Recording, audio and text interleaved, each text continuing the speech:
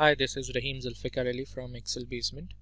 In this video, we will learn that how to append the data from multiple Excel worksheets into one.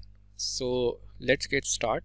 I have opened an Excel file in Microsoft Excel just to give you an idea first that how our data looks like in multiple Excel worksheets, and then we will perform this particular appending technique in Microsoft Power BI within the Power Query tool. So let's discuss the data first. So this is the Excel file called append multiple worksheets, and we have 5 sheets at the bottom you can see. So these are monthly basis worksheets from Jan to May.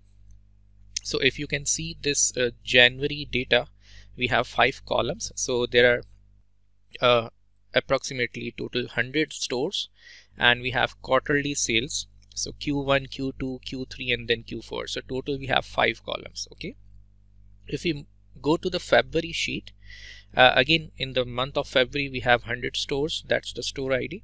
Then we have 4 quarter sales, but this time you can see one change as compared to the previous sheet. That is for the January. In the February we have Q4 at the first, and then the last column is for the Q3.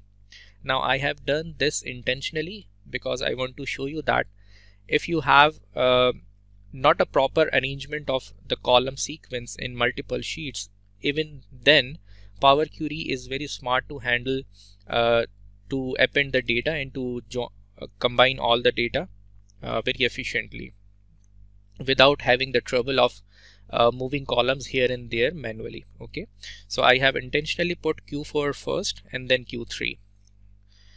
Then in the March and April, it's similar with the pattern, numbers are changed, and in the month of May I have also added one more column, that is for the total.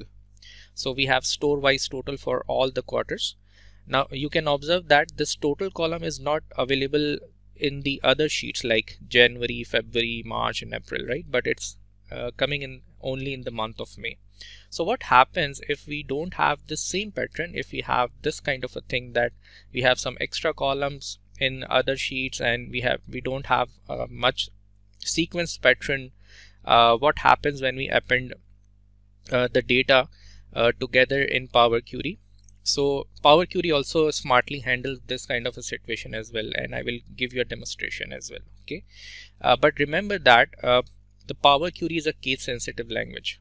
One thing you need to make sure that all the headers which you see on different sheets should have same spelling, and also case sensitivity issue as well. So for example, if I have written Q3, Q is capital, but in February sheet if I write in small, it will make a trouble to append the data from multiple sheets in Power Query. So Power Query understands when you have the headers or the titles with the same spelling in all the sheets. Okay, and also need to consider the case sensitive issue as well, right? It doesn't matter you have some extra columns in other sheets and don't have the extra columns in other sheets. It doesn't matter if you don't have a sequence wise columns in all sheets. It will handle automatically, right?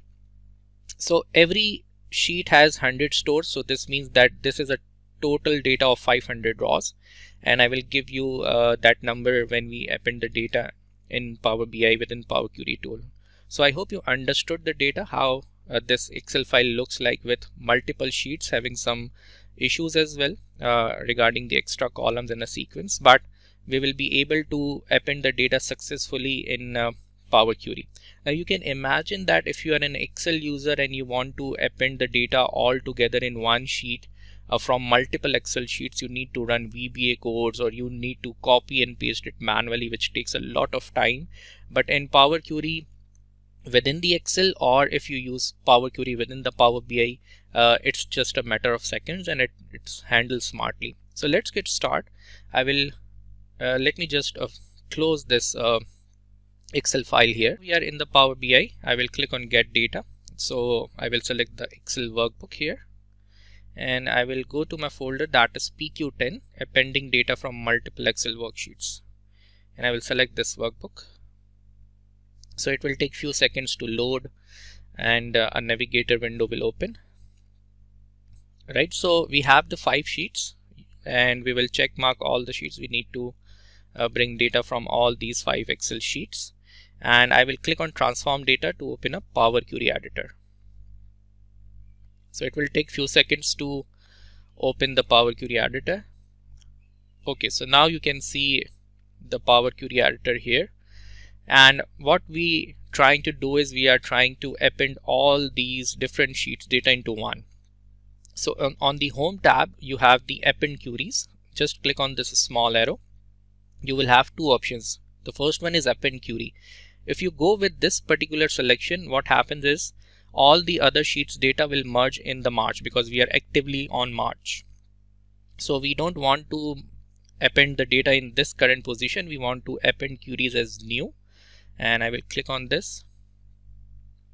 So we have more than 2 tables, so we will click on 3 or more tables. March is already there because we are actively on the March sheet. That's why March is already being selected. So we need to just add the other months sheets. So we have April, Feb, Jan, and May. So I have added. So this is tables to append. We need to append this data from these 5 sheets. So I have selected here and click on OK. And that's it.